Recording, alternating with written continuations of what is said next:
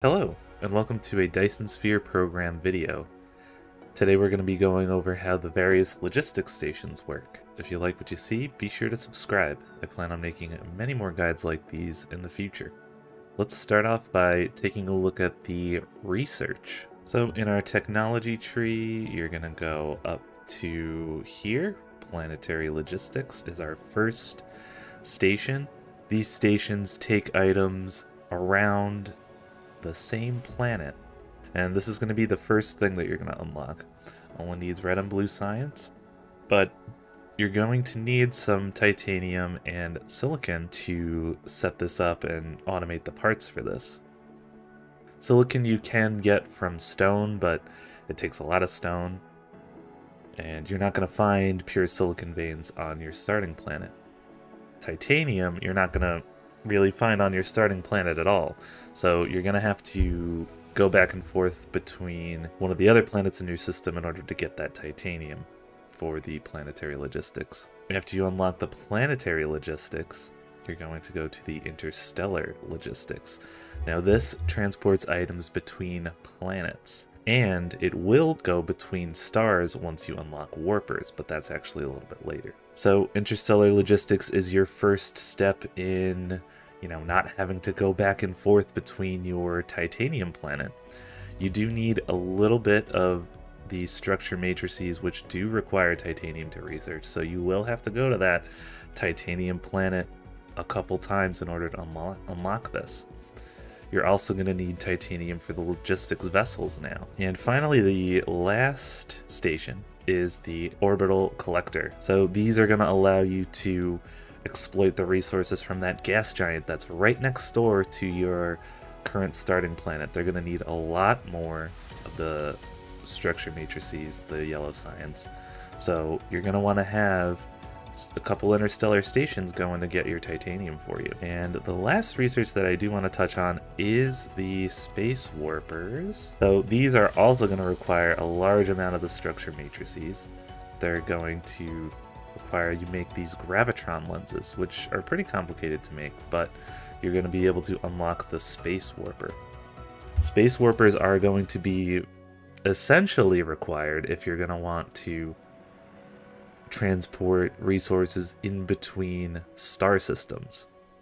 You can send logistics vessels to other star systems, but it's going to take a very long time for them to get there. So you're going to want to unlock these and ensure that your logistics stations have plenty of space warpers before you set up the interstellar, between stars logistics. Now that we got that out of the way, let's take a closer look at each of our stations. Okay, so let's start off with our planetary logistics station. So let's pull one up, and we'll take a look at this menu. So what you're going to see is 3 slots on the planetary station, and you can set these to whatever you want. You could do buildings, you could do items, and the same's going to go for the interstellar station as well. So I have a titanium vein here, so we're going to set this to titanium. And what you're going to see immediately is that it is set to supply. That means when I put titanium in here, if I have another station that is requesting titanium or set to demand, it's going to take the things from here and bring it to one of those other stations.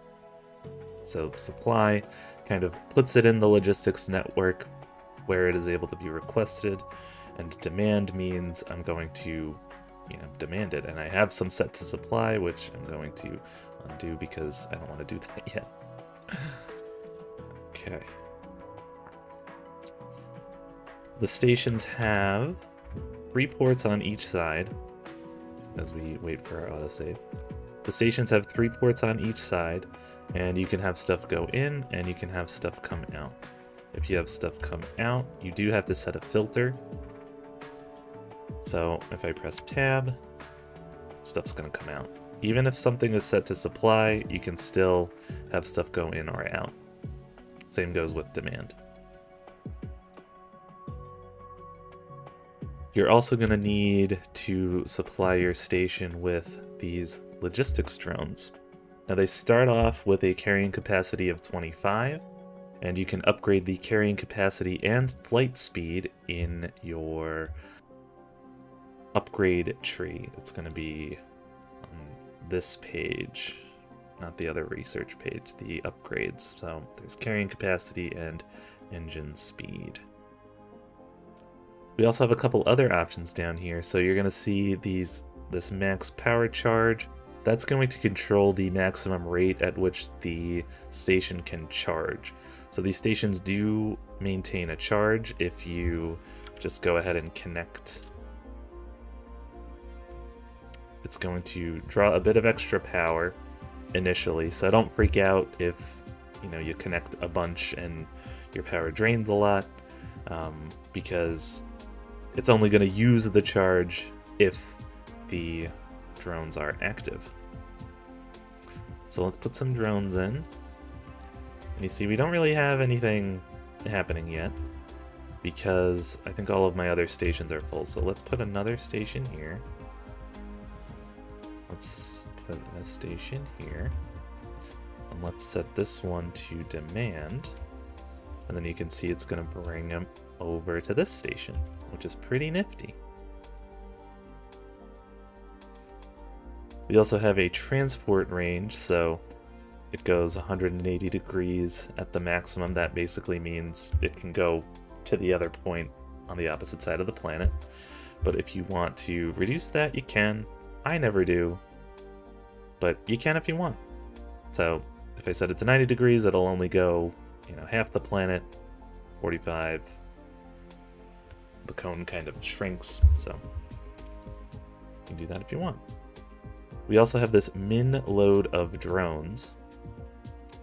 So this basically means if it's at 100%, a drone will not leave until it is at full capacity. So when you start out, a drone will only leave if there are 25 items. If you set it to 10%, even if there are 2.5 items, then the drone will leave. So if you have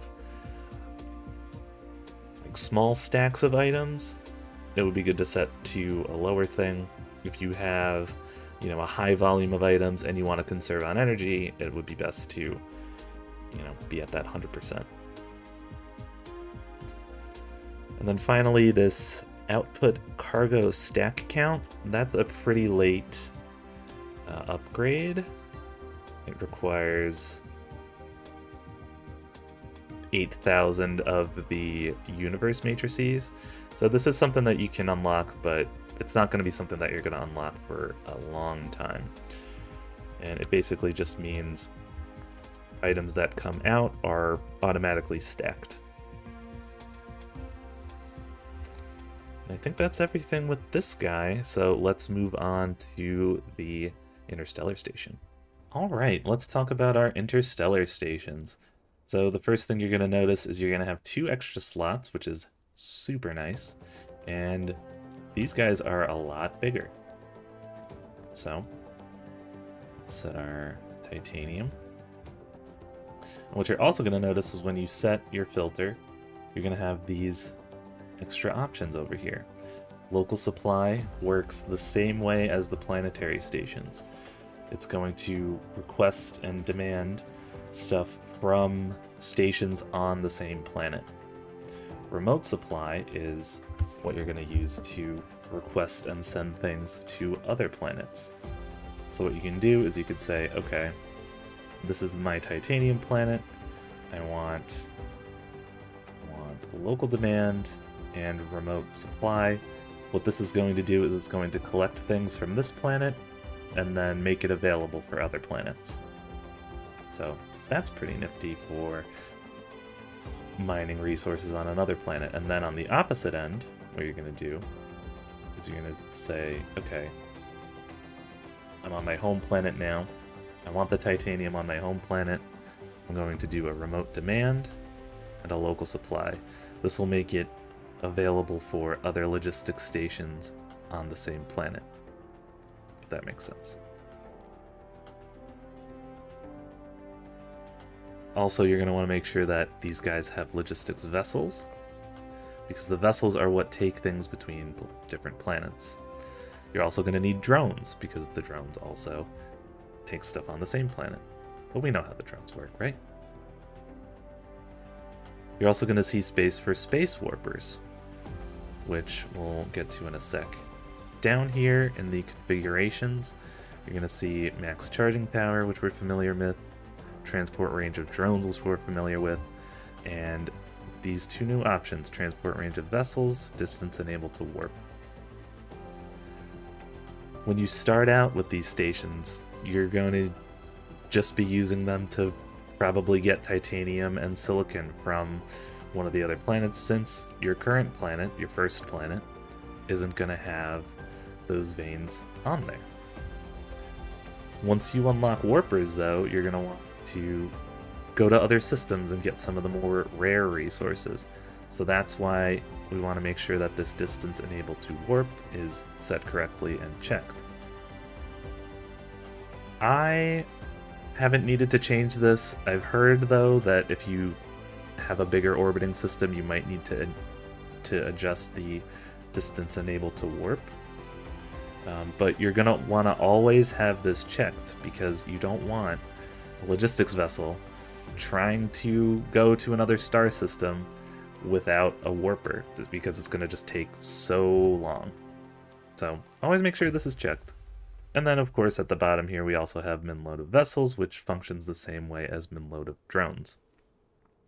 For vessels, I'd say, especially if you're using warpers, you're probably going to want to have this at 100%.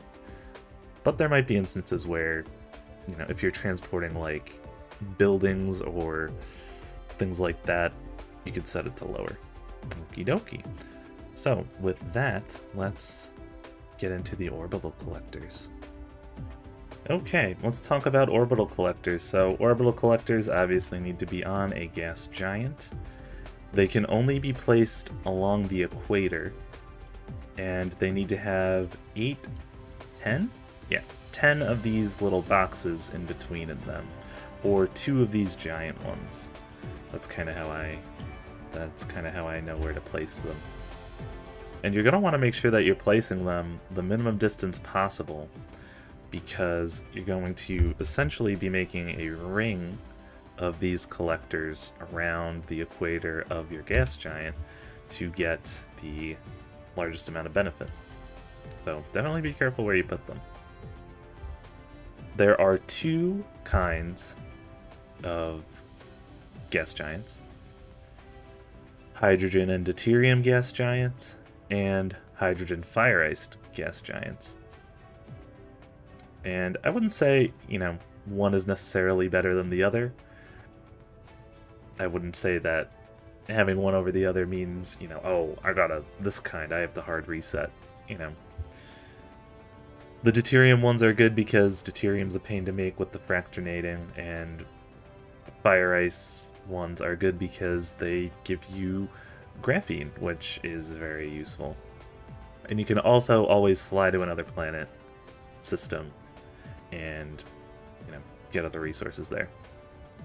But what they're going to do is they're going to slowly collect these resources, and you're going to need an interstellar station on the other end to send vessels to and fro.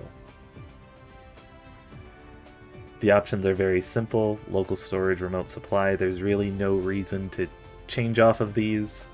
Like, I cannot think of a single reason why you would set this to remote storage, and you can't even change that option. So these you kind of just put on the planet, set it and forget it, and then you got a nice supply of hydrogen and deuterium, or hydrogen and fire ice. And that's really it for the Orbital Collectors. I do have a little bonus one, a bonus building that we'll go over right now. So I know I said there are only 3 logistics stations, but there's kind of a 4th one. It's these advanced mining machines that they just added, which can go over top your current mining setups, which is pretty insane, and they put stuff in the Planetary logistics network. So drones are able to come to this station and pick up stuff. To illustrate that, let's do one of these.